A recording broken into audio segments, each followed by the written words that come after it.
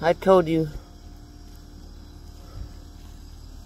in the beginning of 2023, fantasy football was going to be crazy. I never thought Jonathan Taylor would fall to the second round in drafts.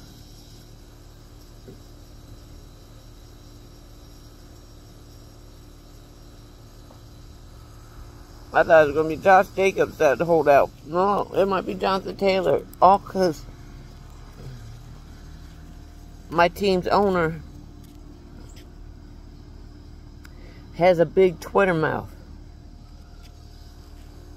But yes, ladies and gentlemen, he is going into the second round of most drafts. I have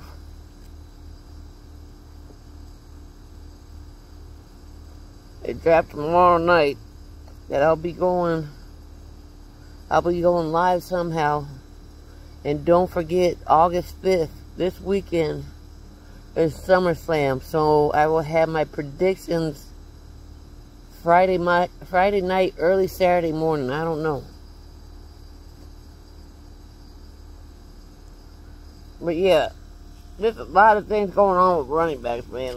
There's a lot of things going on with running backs. I wonder, since Jonathan Taylor said he might not play, I wonder if the Colts will go after Zeke. That'd be pretty nice.